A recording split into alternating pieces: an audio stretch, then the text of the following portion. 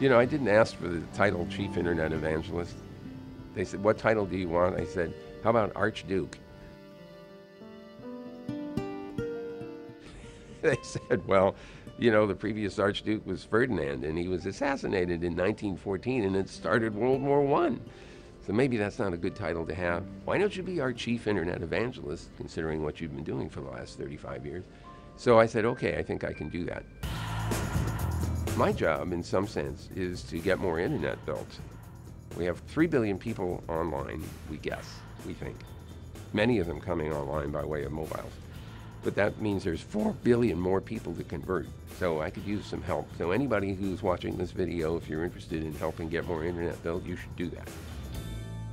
It's really hard sometimes to imagine what people will do with technology. It's one of the most interesting side effects of inventing a mobile, for example, or an application for it, is to discover ways that people have found to use it that you didn't think of at the time.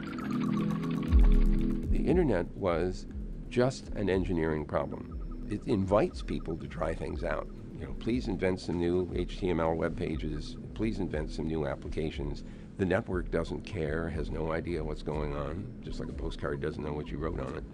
So we experience people's creativity and their inventiveness without necessarily being prepared for it.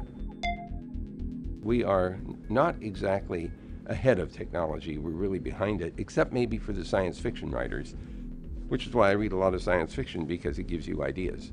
He's on to something. On the average, I think we are behind an appreciation for what technology can do. I remember reacting to this. They said, what did you think when they told you that you and your colleagues had won the Queen Elizabeth Prize? And the only thing I could think of was, the geeks are winning. The engineering prize focuses attention on something that most of us don't think about. We enjoy the fruits of engineering every single day, every time we get in the car or type on our computers or take the underground.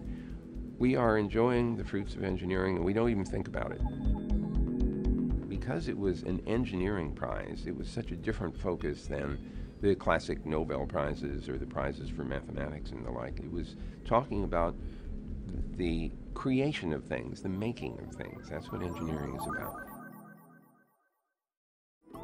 If I ever retired, it would be to my basement where I have a whole wall full of science fiction. The wine cellar is adjacent. The big screen TV is available, and I will sit there, sipping good quality wine and reading trashy science fiction.